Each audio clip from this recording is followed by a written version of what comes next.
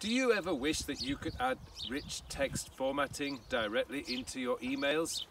Then in this week's episode of Working with Drafts, I'm going to show you exactly how to do that.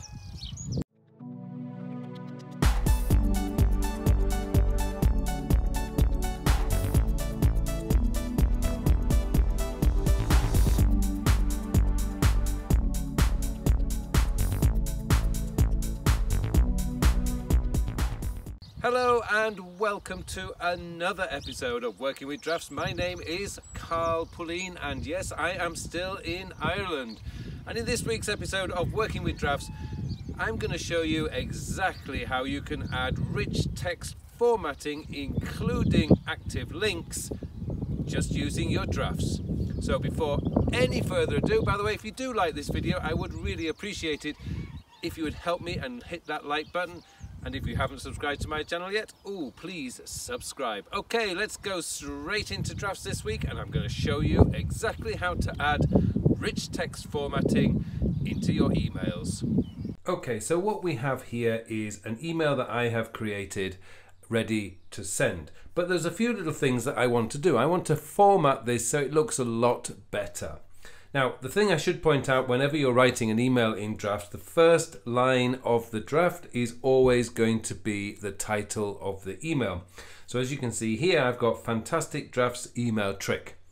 And then I've got, hi viewers, here's a fantastic trick you can use to make your email look neat and tidy when sending links to other people. Don't forget you can get more action scripts from the drafts action directory. Good luck and best wishes. Now, first thing first, if you're going to send a markdown email, the easiest way, rather than having to learn how to use markdown and there's different syntax for markdown, drafts really does help you. If you click on the gear icon here at the top of the keyboard on the left, click that and hit the markdown keyboard. So now we've got some little bits of things that you can actually see. Now the first thing I want to do, let's say I want to highlight this word here. So let's highlight this and make this fantastic trick. And let's say I want to bold that one, so I'm going to bold it, and I'm going to italicize it. In fact, I'm not going to italicize it, I'm just going to bold it. So there we go. Now we've bolded the text, and you can see that it's actually bolded. Now, the next thing that I want to do is we've got to, don't forget you can also get more action scripts from the drafts action directory. And let's say I want to add the link to that. So what I'm going to do is I'm going to go into my action draft Safari. Oh, I've gone into the wrong one there. Let's just go back up here, drag that up, and let's go into, where's it gone? Oh, we've lost it. No, we haven't.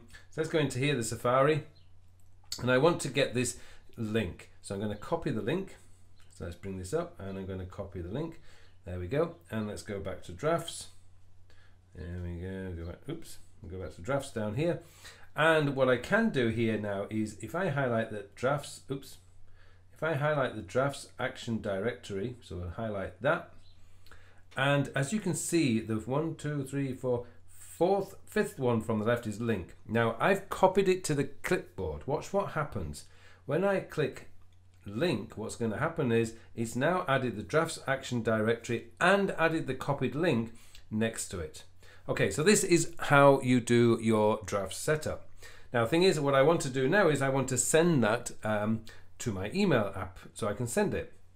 Now the thing is, you've got two email, if you look down this list on the basics, you've got two emails. Now these are pre-built, so you don't have to go and create them. You've got mail and markdown mail. So if you just click on mail, this is what you will get. It will open up mail, but it won't create anything. It just adds a lot of stars and brackets, which is not what you want. So we'll cancel that, delete that draft. And let's go back into my markdown. So the one that you want to use is markdown mail. Look what happens when I create that. And we've actually got a little problem in my syntax. Just go back here. This is my fault because I was trying to be clever. So let's just go back here and we'll get rid of those stars and do this again. So, and I want to put here, there we go.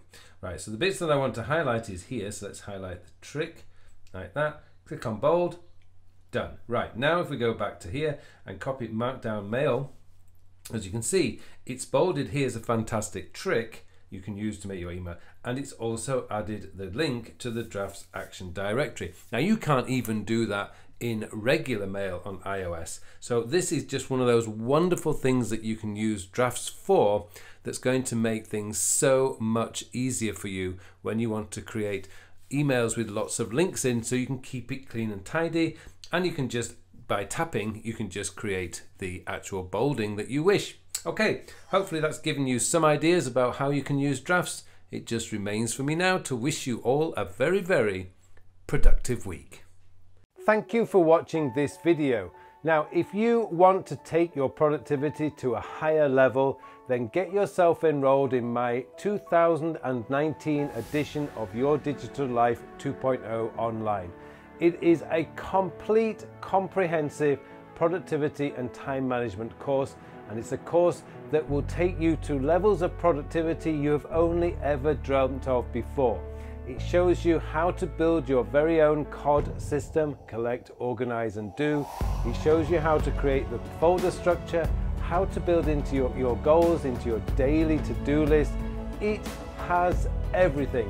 And not only that, you will get a free copy of Your Digital Life 2.0, the book.